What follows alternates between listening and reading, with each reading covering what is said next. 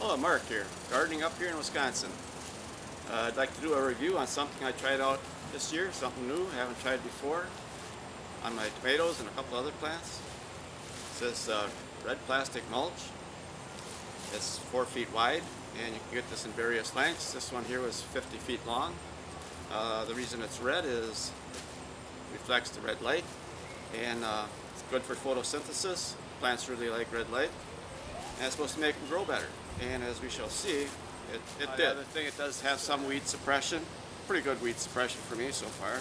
The light does shine through it, but not as bad as like a clear plastic would be. And the results, I'm really happy with it. I'm glad I tried it out. This here I bought from Gardens Alive. It's 4 feet wide. This was a 50-foot piece of stuff. Thought I'd just try it out. It was, I think, $19.95 plus shipping. One thing about Gardens Alive, if you buy anything from them, make sure you get their coupons. I think they're a little bit overpriced. Usually it's get a coupon, you buy $50, get $25 off, buy $50 or $100, get $50 off, etc. So anyway, if you check that out, I'll put a link down there where you can get this. You can also get it on Amazon, and if you just click my Amazon link up in my heading there or someplace, I'd appreciate that if you buy it through them. I think I get a little bit of a kickback, but it's not much. I'm not getting rich on any of this stuff. So we're going to look at the tomato plants and check this out.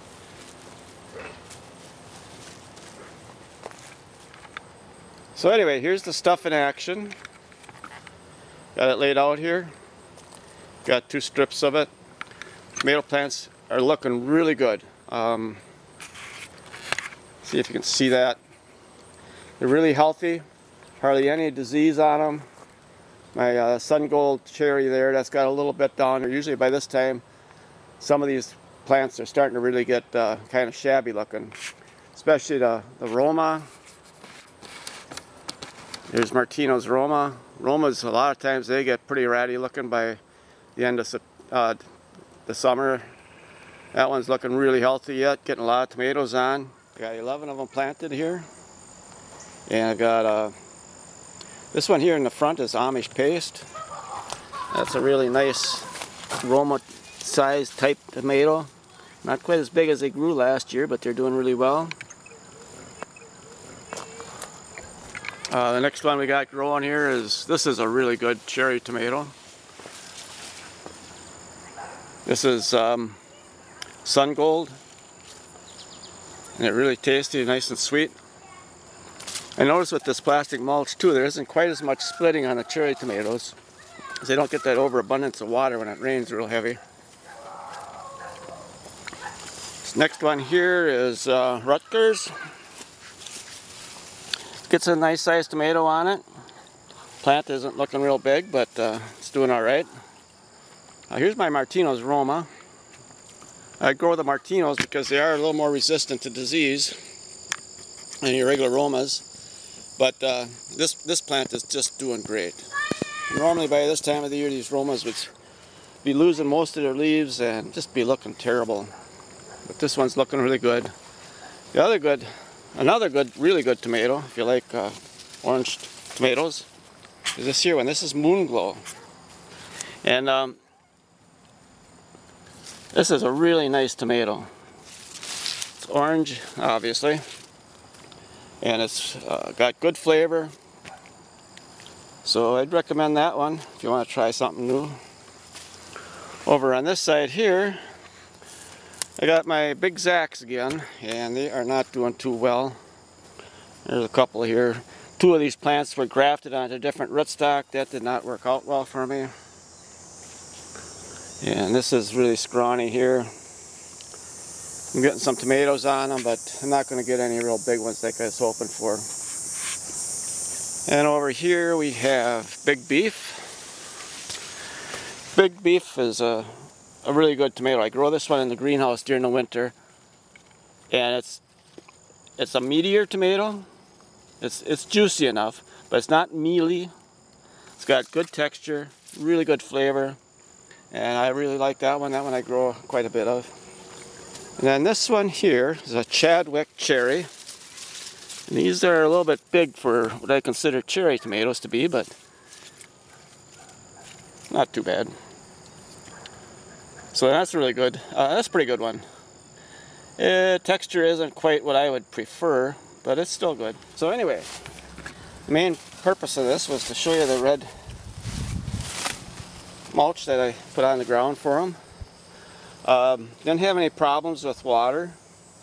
The weather here has been pretty good for us in Wisconsin overall. Had a few hot days that kind of set the tomato fruiting back.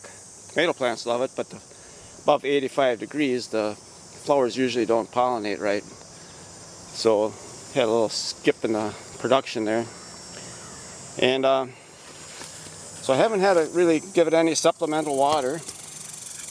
I also put a strip over here just to try it. Some pepper plants. And a long type of a pepper. Got these from some outfit in China. Advice, be careful buying seeds from China. Now, these will be okay, I guess, but it's supposed to have about 3 or 4 different varieties. Red bell, green bell, a yellow bell, and then a long one. Every packet they sent me so far, they've just been long ones. Here started out as a jalapeno, and a few years ago I had a couple peppers crossed. Now this, so far these are going to turn red. I'm waiting for them to turn red. I like them red better than green. And the seeds and that'll be really pretty hot, but the flesh I notice is milder. So maybe I should get that and patent it, huh? Zucchini. Planted a zucchini in here because I had the spot, and it really likes this. Trouble with zucchinis is if you don't pick them, you get these big lumpers. That's how big that son of a gun is. I got 3 of them on there now. It stops producing the small ones. Oh, there's one little one started. I'm gonna have to get these big ones off. I just cut them lengthwise and put them in by the chickens. They'll pick the seeds out of them, and they'll pick at them for a while. So that's it for the red mulch. I'm really happy with it. I'll be using this again for sure. They say you can reuse this if you take it out carefully, and we'll see about that.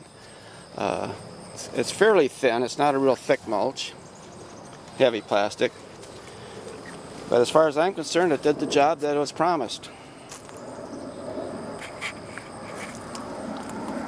Let me just show you this little side light here. Here's some potatoes. I planted these kind of late. These are organic German butterball. I got them at the local Steins. And 5 pounds originally was like $16 or something. And right at the end, they were trying to get rid of stuff, so they're like $5 for the works. So I'll try them. Anyway, they got going good, but look what happened.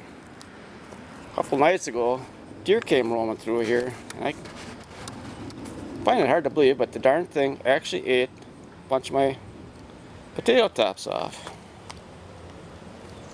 You wouldn't think they'd eat them. Potatoes are, potato tops I think are supposed to be poisonous. But anyway, see how those come back.